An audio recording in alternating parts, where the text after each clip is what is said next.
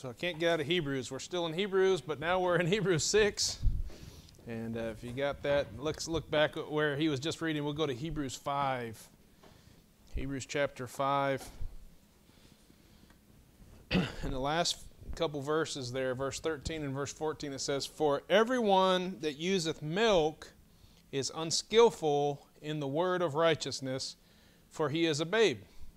But strong meat belongeth to them that are of full age, even those who by reason of use have their senses exercised to discern both good and evil." So, coming to this world, drinking milk, right? Who all in here is still on milk, right? Everybody's pretty much eating meat now, right? We got a bunch of grown up. I did know, hey, it's good to have some visitors here, a lot of young ones. I did know that one day we would have more kids in this work than adults. I knew that day would come, and so here it is. Anyway, so glad to have you all. But everybody eats meat, right? Y'all eat meat? No vegetarians in here. But when you're young, you eat milk. And if I had a baby, just kind of still on the milk and said, hey, I think I'm just going to start giving them a steak, right? That just wouldn't work so good. Now, grandparents often try to give them stuff that you don't want them to give them, right? That has happened to us before.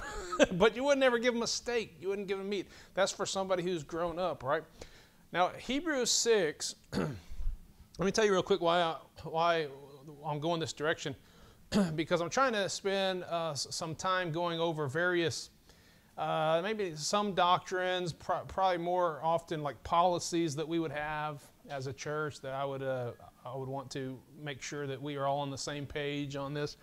But primarily when it comes to doctrine, I feel like if we're going to talk about doctrines that we must hold and policies that we must enforce, I got to give a big warning from the Bible on this, and I think Hebrews 6 is a place to go for that.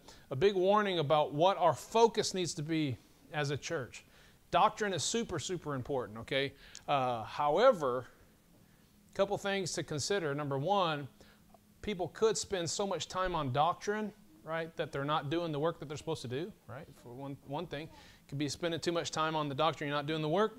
Second thing is this: if you have good, sound doctrine, but you live a wicked life, if you have good, sound doctrine, but you just disobey everything, that the Bible says to do or whatever, you're just disobedient to God's word or whatever, then in a manner of speaking, I started to title the message, "When Doctrine Becomes Meaningless." But really, the doctrine's always going to be good. Good doctrine's good doctrine. It doesn't, it doesn't lose its meaning.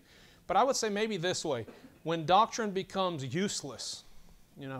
There's an old saying I used to hear a lot, saying people don't know, they don't care how much you know until they know how much you care. You ever heard that? I think maybe this could kind of go, that could maybe apply to this lesson today, okay? You guys know all the doctrine in the world. You might be able to correct everybody on their false doctrine and set them straight, know the ins and outs of the Bible, have all the scriptures memorized, and yet you could live a life that would make you practically useless for God. Okay, and that's what we want to talk about. So if you notice those scriptures, verse 13 and 14 of chapter 5 talks about, when you're a babe, you had milk, right? And then those who grow up, they have strong meat. They're the full age, and they have strong meat. And I think that sets us up for chapter 6, which Brother Justin just read. But look at the first couple verses again. Therefore, right, leaving the principles of the doctrine of Christ. Doctrine of Christ is good, right? We've got to have good doctrine. In Sunday school and Iola, I'm talking about the Protestant Reformation. We spent some time talking about Catholicism, and now we're talking about the Reformation. And so I spent a little bit of time this morning talking about creeds. There's the Apostolic Creed, and then there's a Nicene Creed, and at some point they had the Council of Trent, and there's all these things that people are saying, hey, they even quote them. They make kids learn these things, and they got to quote these creeds. I believe this and that. Some of it's good stuff, but they have to say all this creed. As Baptists, as independent Baptists, I wouldn't say that there's a creed. Now, some Baptists hold to the London Confessions of Faith or whatever. I don't believe in that. Our creed is just simply comes from the Bible, right? And an individual, independent local church says, hey, we're just going to agree on certain, definitions and certain things from the Bible. And so I would think that this chapter right here, when it comes to doctrine, though, would tell us, like, this is what we need to concern ourselves with. In fact, it calls it the doctrine of Christ. Christ began this church. We talked about that Thursday. And so now he began his church, and here are his doctrine. But it's saying this, leaving those doctrines, let us go on to perfection, not laying again the foundation of, here we go, here are the doctrines. Here are the doctrines of Christ. Everybody should be on the same page on these doctrines, okay? On the doctrine of repentance from dead works and faith toward God. Acts 20:21 says, testifying both to the Jews and also to the Greeks, repentance towards God and faith toward our Lord Jesus Christ. You see kind of that idea there. It's when somebody turns to belief in Christ, turns to salvation, then they're turning that to God. That's the doctrine of salvation, the doctrine of Christ, right? Is the first thing. Repentance from dead works, Everybody trusted in their works to get them to heaven. I mean, that's pretty much two types of belief systems out there when it comes to salvation. One is, I can work my way to heaven. The other is, I got to accept God's gift, right? That's pretty much it. There's no other way. And so the Bible calls this one of Christ's doctrine, the repentance from dead works and faith toward God. Another one, verse 2, of the doctrine of baptisms. Okay, and I'm not going to spend time going through all these right now, but we could teach a little class on soteriology, learn the doctrine of salvation. I think everybody's on the same page in here when it comes to salvation. We could talk about baptism, why we baptize, why water is involved in baptism, there's one baptism in Christ, and we could talk about all the great doctrine. We should do that. We should all be on the same page when it comes to that. We know infant baptism doesn't count. We know baptism for somebody who's not saved doesn't do anything to wash away their sins. We know that the water's not holy. The water doesn't save anybody. We know it's a picture. These are doctrine. This is a doctrine, and we could spend time teaching these things. That's great. The next one says this, the laying on of hands. Right? Well, there's a lot of people get confused on this and say, oh, laying on the hands, we talking about healing people or what? No, if you compare Scripture with Scripture, laying on the hands has to do with ordaining somebody. So we could go to all the qualifications for ordaining a pastor and the qualifications to have a deacon, and they're great. And actually, we're going to look at some here in a minute. And we could talk about all those kinds of things. We should be on the same page on this. That's great. And then what does it say? Of resurrection of the dead and of eternal judgment. One of my favorite things to study. One of my favorite things to talk about. End times. When is the Lord coming back? Where does the tribulation, where's the rapture fit in with the tribulation and all that kind of stuff? This is great. But when is the resurrection of the dead on the time scale? When is the eternal judgment seat of God? We talk about, there's the great white throne judgment, and then there's a judgment seat of Christ, and great doctrinal stuff. We could talk about these all day. We can learn. We could grow from that, and we should, again, be on the same page when it comes to these things. But here's what he's actually saying. He's saying, therefore, leaving the principles of the doctrine of Christ, let us go on to perfection, not laying again the foundation of, and then he lists all these doctrines. He's saying, but let's go on to do those things that accompany that salvation. Doctrine is super important, okay? Don't misunderstand what I'm saying here. However, we need to move on to do the things that accompany salvation. Just like you wouldn't expect 30, 40-year-old man, whatever, to be walking around in a diaper, trying to get somebody to change their diaper, drinking out of a bottle. There's some weirdos in this world, okay? But that would be a weirdo, right? A big old grown guy like me walking around in a diaper. If you see that, run, okay? He's weird. But no, a person has to grow. And so, baby Christians, same way. You get saved, you learn these basic doctrines. You don't spend the rest of your life just studying these doctrines and debating these doctrines and fine-tuning those doctrines. I mean, look, hopefully you'll grow, but when it talks about the meat, I actually don't believe that means, yeah, we need to dig deeper and find out, were there 40-foot giants in the land? We need to dig deeper. Are there UFOs in the Bible? We need to dig deeper. Now, I don't even know, those aren't doctrines of Christ by any means. But we need to dig a little deeper, When is, tell me more about the 10 horns and the last Trump. Are we talking about Trump, Donald Trump, the last Trump? Some people just want to spend their entire life digging deep and trying to find this doctrine and putting out all this stuff, and they don't do anything for the Lord. Or they live such a life where you'd watch them and watch their behavior, and you'd be like, man, that guy's useless for the cause of Christ, right? Doctrine's important. Obviously, I don't want to hang out with or work with someone that isn't right on salvation or something like that, but guess what? I would rather have a guy who, when you're talking to him about all these deep doctrinal things, he's like, I'm not really quite sure about that. I mean, salvation, yeah, you better be right on, okay? But I'm not quite sure. Like, I don't think, I got some ideas on that, but I'm not quite sure. And you're like, man, this guy doesn't know anything. But he's living a clean life.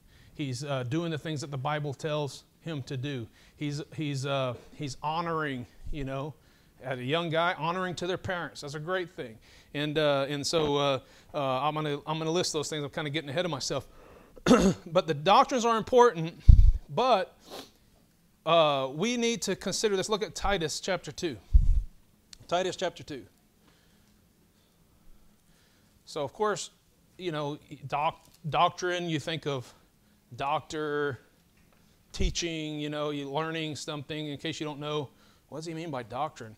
We're just talking about learning things, okay? Things that, when we talk about the doctrine of Christ, things that Jesus taught, things you can learn about Christ or whatever. But here's an interesting passage. I got to quit talking and find my place here. Okay, what did I say? Titus chapter 2. Titus and Timothy got a lot of parallel passages there, but we're going to just stick with Titus. Titus chapter 2 says this, but speak thou the things which become sound doctrine. Now, that it doesn't mean that the things that you're speaking are going to the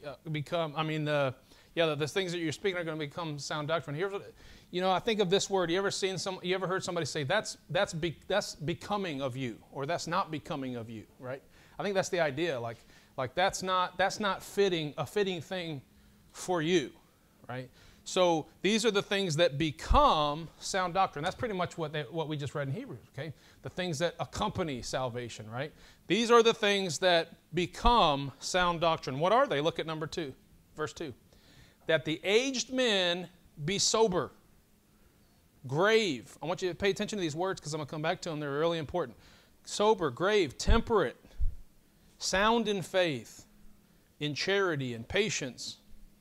Verse 3, the aged women likewise, that they be in behavior as becometh holiness, not false accusers, not given to much wine, teachers of good things, that they may teach the young women to be sober, to love their husbands, to love their children, to be discreet, chaste, keepers at home, good, obedient to their own husbands, that the word of God be not blasphemed. Honestly, it doesn't say women, that the aged women can get on Facebook and argue with the best of them about what is good sound doctrine or not good sound doctrine, right? It doesn't say that you can just school anybody and put them to task about what the Bible says and all the deep doctrine. No, the things that become sound doctrine have to do with your character. They have to do with how you walk, how you live for Christ. What good is the knowledge of something, how something works, right, if you don't put it to the test, right? There are some armchair athletes. You ever met them? They couldn't dribble the basketball if their life depended on it. They couldn't throw a long Hail Mary pass, spiraling all the way down, whatever. They couldn't do that. But they could tell that coach, how he has to coach the team, and they can tell all the players what they're supposed to be doing, and they think they know everything, right? Why don't you get out on the course and throw the ball with us? Talk is cheap. And so here's it's this life style that you're seeing. This is the thing that accompanies the doctrines of Christ. Okay, as you continue through the book of Hebrews, go back to Hebrews. Well, actually, keep your place. We will be coming back to Hebrews, but go to 2 Peter. I don't know how many times I've already used this since we started this workout here because I love this passage. 2 Peter chapter 2. Think of all the things that we just read from Titus, okay, the behavioral type things, and now pay attention to Peter, and then we're going to look at Hebrews, and it's all going to match up, okay, very consistent. 2 Peter chapter 1, starting in verse 5, and besides this, give all diligence, besides this, giving all diligence, add to your faith virtue, okay? Your faith, guess what that is? You came to Christ, that's salvation, right? That's your faith. It was easy. It didn't take a lot of diligence. Amen. Diligence is the work by which we're going to add to our faith. It's not for salvation. It's just what we're building upon that foundation, okay? And here's what it says to add.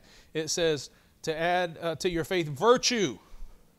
That's just doing good things. Being faithful, showing up to church, showing up for soul winning. Do what you can, whether you have the knowledge and the understanding about all the doctrinal things or not. No, we're just doing it. We're being there. We're supporting each other. We're being we're virtuous, good behavior, all those kinds of things. That's the first thing. Just start, add that to your faith. And then add to your virtue knowledge.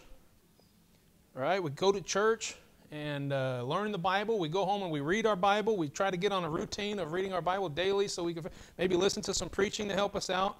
But we're growing in knowledge, right, of the Word of God. Add to knowledge temperance. We could all use some temperance in our life, right? That's now we're getting into some deeper, harder things in the Christian's walk. To be temperate, to be patient. Add to patience godliness. Add to godliness brotherly kindness. And to brotherly kindness charity. And charity, of course, is love. But if you read 1 Corinthians 13, right, he's saying, no matter what, I have to do everything with love, with charity, right? I have to do everything that I do. It has to be done with charity. And if you look at the context there, he's talking a lot about giving the gospel to people, right? He's talking a lot about making sure they understand what he's saying. And it's not like some, tinkling cymbal or whatever, but they understand what he's saying and he's clear. And so I think a lot of that charity has to do with preaching the gospel, being clear, communicating, right? But that's the last thing that you see here too in the list, right? Okay. Well, now why did I say that? Look back to Hebrews.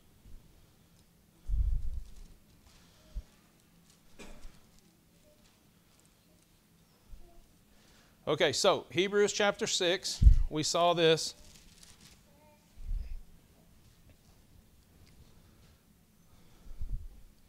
Therefore, leaving the principles of the doctrine of Christ, let us go on to perfection. Not laying again, and then he just defines some of these doctrines. And then I'm pretty certain Paul wrote Hebrews, okay? And one of the things Paul does in his writings is he kind of writes a lot like I talk.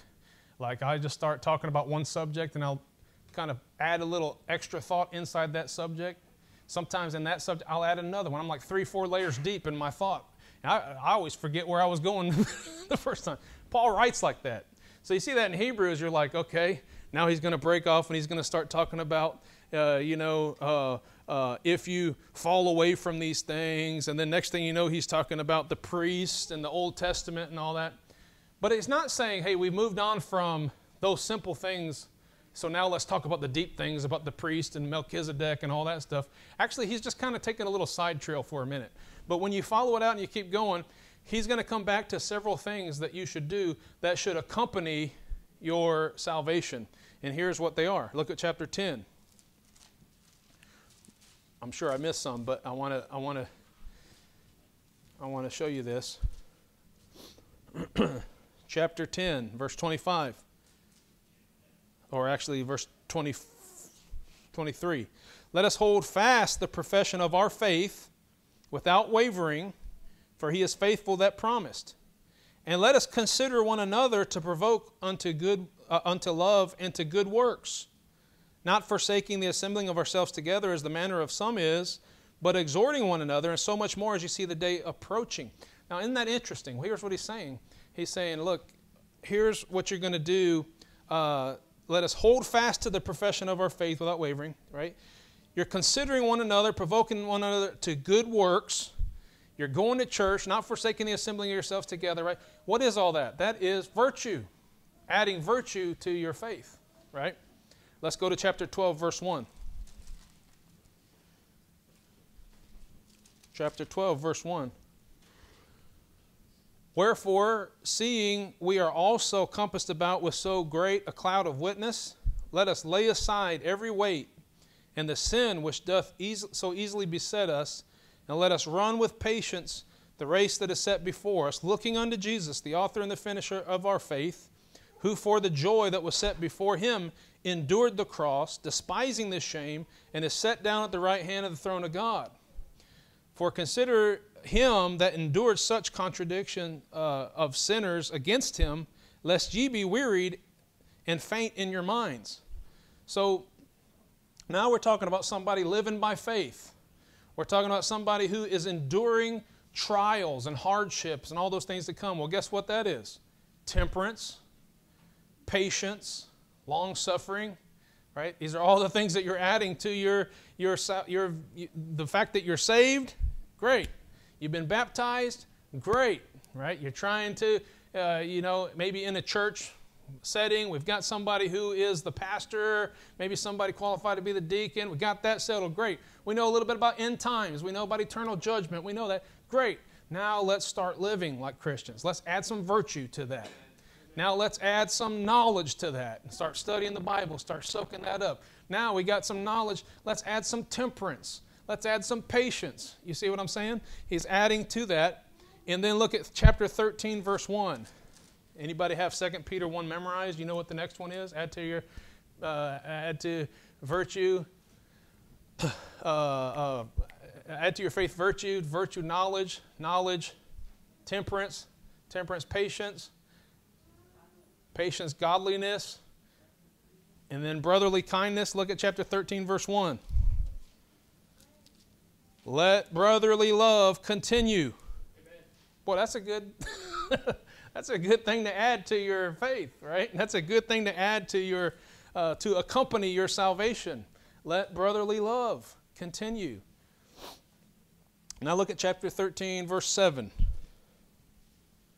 Remember them which have the rule over you, who have spoken unto you the word of God, whose faith follow, considering the end of their conversation, Jesus Christ, the same yesterday and today and forever. Be not carried about with diverse and strange doctrines. That's pretty good admonition. In fact, Paul gives that admonition a lot. To Timothy, to Titus. He's like, you know what?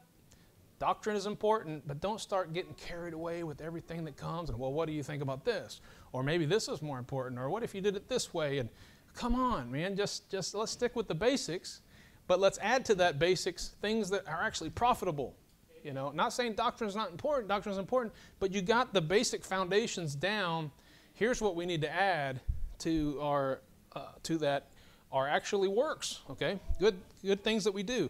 And now we're talking about following the leader, obeying them, being committed to getting the job done. I kind of lost my place here. I think I was in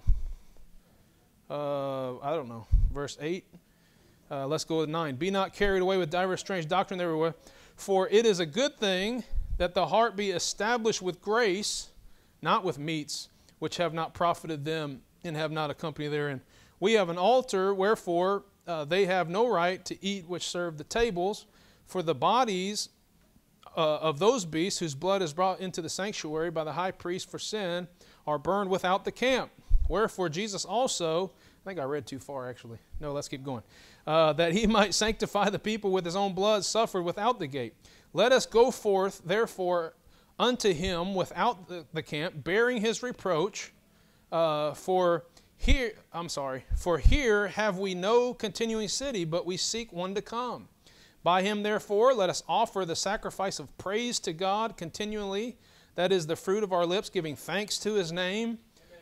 But to do good and to communicate, forget not. For with such sacrifices God is well pleased. Obey them that have the rule over you, and submit yourselves, for they watch for your souls, as they that must give an account, that they may do it with joy and not with grief, for that is unprofitable for you. Preached this morning on how one of the things I talked about is how the commandments, the Bible says, are not grievous. God's commandments are not grievous to you. Like you might think, especially if you're a young person in here and mommy says, hey, you got to be in bed by such and such a time. And mommy says you got to wear this. No, you can't go outside without your coat on. Yeah, you have to eat all your vegetables. You have to do all this. And you're thinking, man, rules, rules, rules, rules. I don't even know if my parents love me. They just make me follow all these rules. Well, guess what? They're doing it for your own good. Right. And they want you to get better. Their commandments aren't grievous. And so when you follow them, it's actually good for you, is what the Bible says. So we do the same thing when we're following those who God's put in authority over our life. And really, the whole point is that we're getting the job done. We're communicating. We're praising God. We're doing what He wants us to do. There's a lot of talk there about communicating, and I can't remember how it says, but to do good and to communicate, forget not. All right? So I think, I think you could fit right in there, and I could keep going with some other verses, but charity. Charity is the last thing where we're just serving the Lord and we're giving to others and we're communicating and we're doing the work that we've been called to do. The Bible's very consistent on this, very consistent. The doctrine's important, but what He's expecting you to do, what He's waiting for and watching for you to do is to move on from those fundamental things and begin to do some of the works. Okay, look at Titus 1 again. So yes, we need to get repentance right. What does repentance mean? We need to be solid on that. That's great. We need to understand baptisms. We need to understand the qualifications of a pastor and a deacon. But incidentally, let's see what those are. What is it expected about a pastor? I know, let's just think, let's not look at it for a minute. Let's just think. What do you want your pastor to be? Well, he ought to be handsome, right? Check. No, just kidding. Your pastor ought to be a dynamic preacher. Uh-oh. Your pastor ought to be able to just confound people with his wisdom. Uh-oh. You're hurting here, right? Actually, I heard somebody just recently say, man, I wouldn't ordain a pastor unless he was a dynamic, exciting preacher. Well, that would be a great benefit if he was. But you know what? That's not the most important thing that qualifies somebody as being a pastor. That's not what qualifies someone to be a deacon. That's not what qualifies any of us to be able to do the work that God's called us to do. Is like how much you know. It's not. Or how smooth we are with our words. How eloquent we are. That's not it. Here's what he says. Titus 1:6.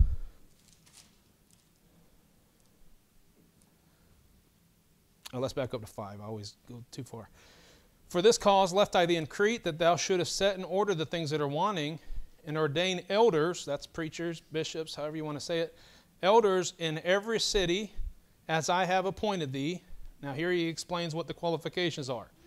If any be blameless, the husband of one wife, having faithful children, not accused of riot or unruly.